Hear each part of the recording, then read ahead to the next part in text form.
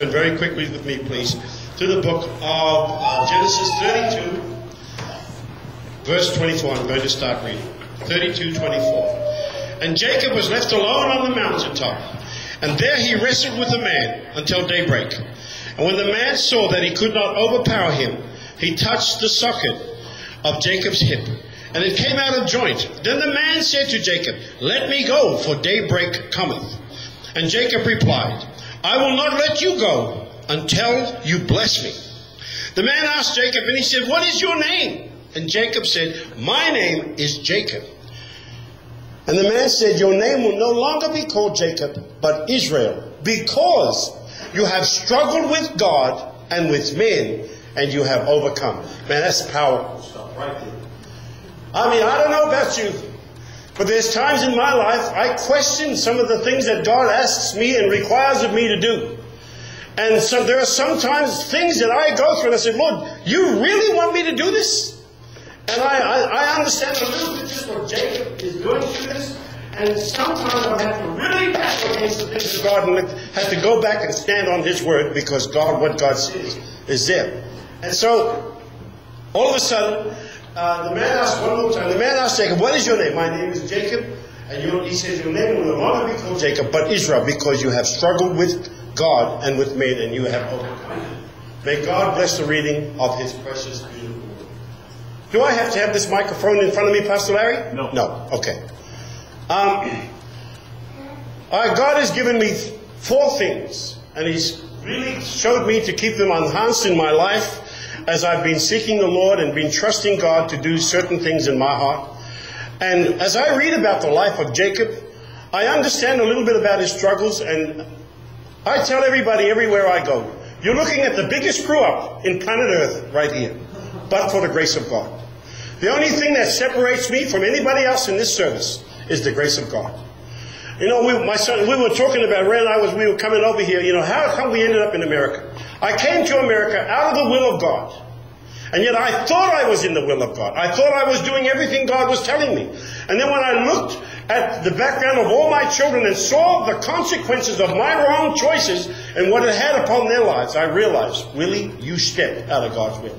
But God is gracious, and He is filled with love. And He began to slowly but surely turn the bad stuff into good. He began to turn it all around and make it work in our lives. Amen? And that's the same thing He's doing in everyone's life here this morning. He's changing your attitude. He's changing your heart. He's saying to you, listen, it's okay. What you're going through, I have it in the palm of my hands, and I am in control of your life. And when I read that, I get so inspired. And I mean, when you read about Jacob, he wrestled with his brother for the birthright. I mean, as a young man, his brother comes back from the fields. He's hungry. And he says to Jacob, "Give me something to eat." Jacob says, "Well, I will, but I want your birthright." The brother, without even thinking, just disrespectfully hands his birthright over to him. And of course, Jacob never ends it. He continues to, for whatever reason, he longs after this. You know, here's something I wondered about. We know that God spoke to Rachel and said to Rachel, the older will serve the younger. We read about this hang on, let me give it to you so I don't get confused. In Genesis 25:23, and God said to Rebekah, 2 nations are in your womb, and they will both be separated. One will be stronger than the other, and the older will serve the younger. God literally told her this. Why didn't she tell her son? Because God honors His word. But she, again, didn't. You know, when I read this, I say to myself, she didn't trust God. She and Jacob went about, and they pretty much schemed and plotted and planned to get this birthright, and all of a sudden Jacob gets it. His father lays hands on him, and once the blessing is given, it cannot be taken back. And then all of a sudden the brother Esau comes in, and Jacob hears it, and his brother Esau shouts, "I am going to kill you." And those words dig deep in his gut. And no matter everywhere Jacob runs, he never forgets those words that came out of his brother's mouth. "I am going to kill you for this." And he leaves. And finally Jacob gets to his father-in-law's place, Laban, and Laban offers him his daughters. He says, "I want to marry Rachel. We work for me for 7 years," and he does. And all of a sudden he finds out he's married a different woman, Leah. So he gets all mad and angry. So Jacob is constantly wrestling all the time. He's fighting and twisting against the things of God. And you know, sometimes there comes a time in our life where we need to just submit to the things of God. Amen? Everyone is going through tough times. Everyone. Everywhere I go. I meet people who have just lost their homes. We lost our home 18 months ago. And it happens to, you know, I take part responsibility for that because I signed the dotted line. But God is gracious. God knows the end of my life before the beginning. God has Mitch and I and my family's life in the palm of His hand, just like He has yours. Everything you are struggling with, whether young or old, God has you in the palm of His hands. And He's saying to you, let me do what I need to do in your life to fine-tune you, to bring you to a place where you will never be the same ever again. And Jacob wrestled constantly, not with his father-in-law, but he had nothing to offer him. And his father-in-law said, well, listen,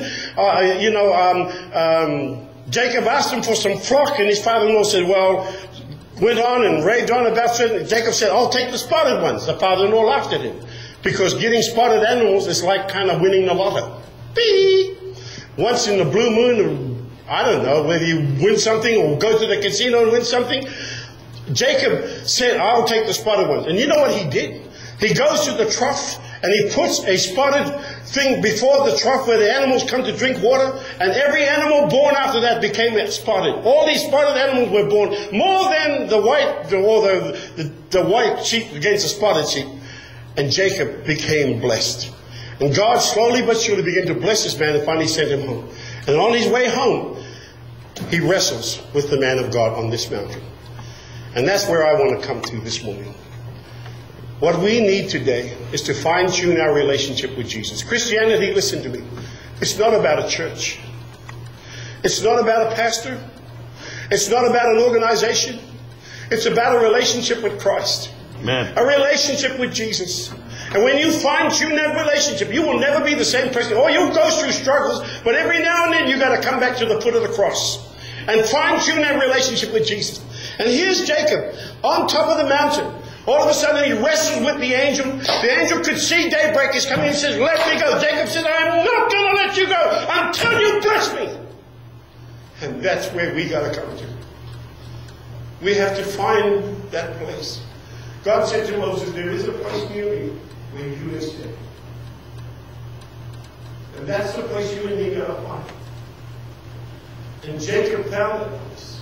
And he said to the angel of God, I am not going to let you go until you bless me. When Jacob left that mountain, he didn't just leave with a new name. He left with a new heart. He left with a new purpose. He left with a new vision.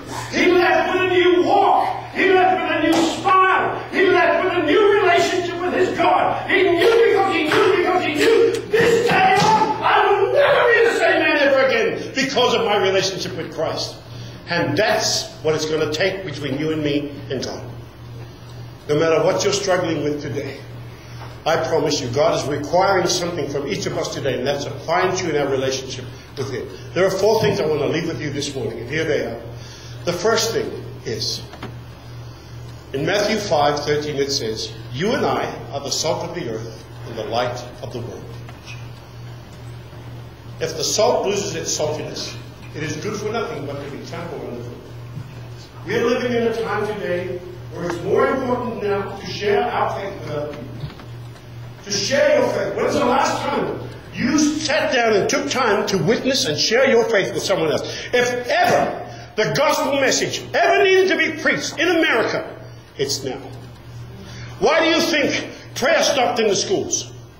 I'll tell you why. Because it stopped in the homes first. If prayer was in the homes, it would never have stopped in the schools. And God is fine-tuning. He wants you and me to share our faith with people. Look for opportunities. I work, when I'm not away ministering, I work as a handyman washing mobile homes.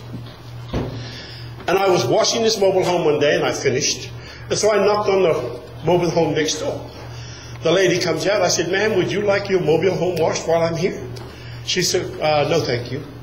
I said, okay, the Lord bless you and goodbye. She said, I beg your pardon? I said, God bless you and goodbye. She said, excuse me, there is no God.